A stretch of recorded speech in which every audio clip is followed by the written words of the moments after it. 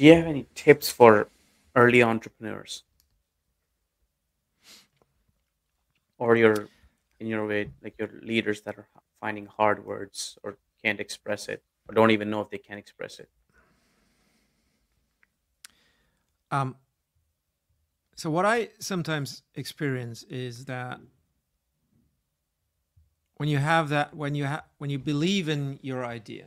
you somehow struggle to express that idea, and because you feel like you haven't polished it enough, and before telling about your idea to your friends, to investors, to the public even, you need to polish it more to kind of find the perfect words to express that idea. But I think that that's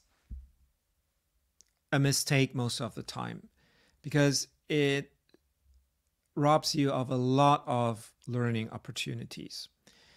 And you might be perfecting something that resonates deeply with you and your own values and your own perspective on the world, but that might not resonate as much with the people you're trying to serve as you expected it would. Because it turns out that the world has changed, that they look at it slightly differently than what your research told you,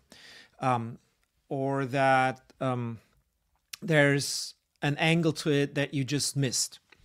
And so, waiting too long before you express your ideas, before you actually start telling your story, even if it's totally imperfect, even if it's totally unpolished, waiting too long for that